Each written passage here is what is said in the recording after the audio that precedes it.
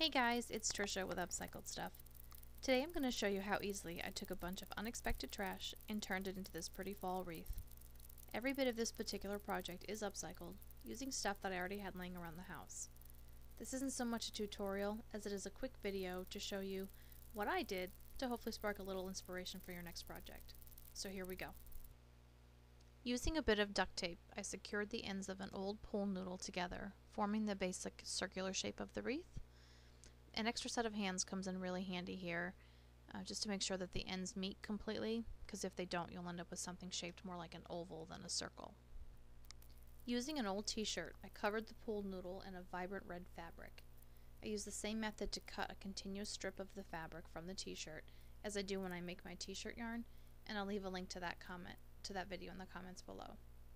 So once it was all cut, mine was 2 inches wide, I wrapped the entire wreath form in the cotton t-shirt fabric and secured it along the way with some hot glue. I was really lucky to have inherited some really awful grapevine from my mom. She'd been using it as a kitchen valance probably for the last decade. So I used some leftover spray paints that I had in fall colors and made them look a little bit more like fall foliage. Once that paint was dry, I used a pair of wire cutters just to snip off smaller pieces of the grapevine to make it more manageable on the wreath. And then I used a bit of hot glue to glue everything down into place.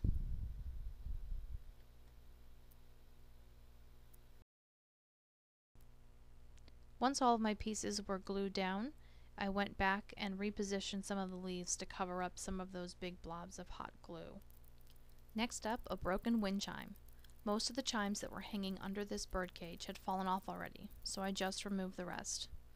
I added a bit of hot glue to the bottom of the bird cage, just to help keep it in place on the wreath itself, while I used some wire to secure it in place. So as you can see, I used about a couple feet of wire and just ran it through a couple of different of the bird cage wires and then around the wreath and secured it. And then I disguised the wires with a few sunflowers.